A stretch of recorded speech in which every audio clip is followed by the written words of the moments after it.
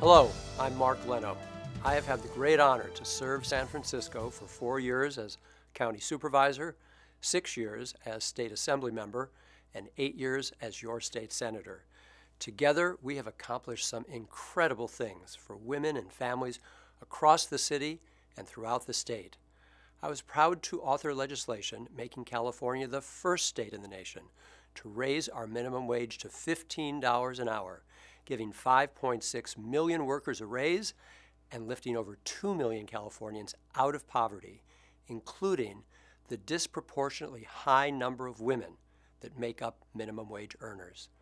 When City College was in the depths of its accreditation crisis, I was able to secure $120 million in stabilization funding to save City College so that we could live to provide free city today. As mayor, I would like to take that a step further and duplicate what Long Beach has done with the Long Beach Promise. For students who complete their AA at City College, San Francisco should provide free state so that City College graduates can finish their BA at no cost. As mayor, this will be a top priority. We can call it the San Francisco Promise. We also know that here in California, we rank 50 out of 50 states in participation of food stamp programs. That's why I authored legislation removing hurdles like requiring fingerprints for eligibility to assist many more to finally benefit from this critical safety net. I was also privileged to work with a coalition of domestic violence advocates to author legislation protecting survivors so they can break their residential leases to allow them to make a safe exit from their homes. It was my honor to have authored the bill which removed from all state statutes the term battered women syndrome, and we replaced it with intimate partner battering. The former inferred that it was a characteristic of the woman which brought upon her the violence from her partner. How we describe a crime should never further victimize the victim.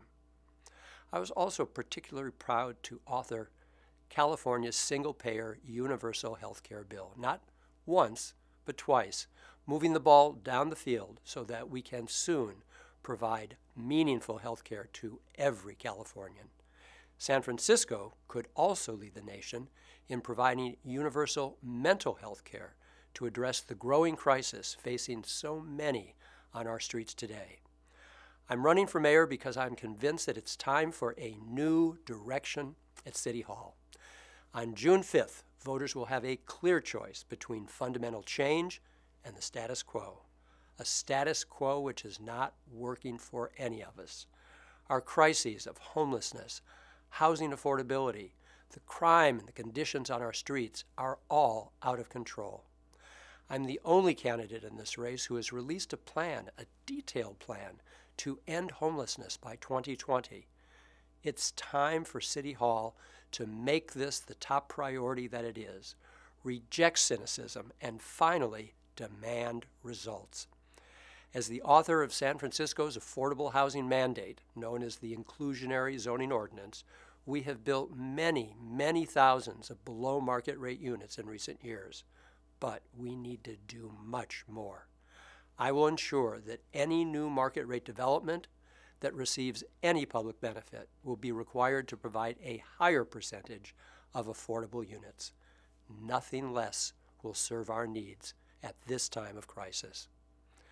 I'm honored to have the support of U.S. Senator Kamala Harris, our State Controller Betty Yee, our soon-to-be State Treasurer Fiona Ma, 6 of the 11 members of the Board of Supervisors, 6 of the 7 members of the City College Board of Trustees, the United Educators of San Francisco, the Harvey Milk LGBT Democratic Club, and the Alice B. Toklas LGBT Democratic Club, the Sierra Club, and the #1 endorsement of the San Francisco Party, Democratic Party.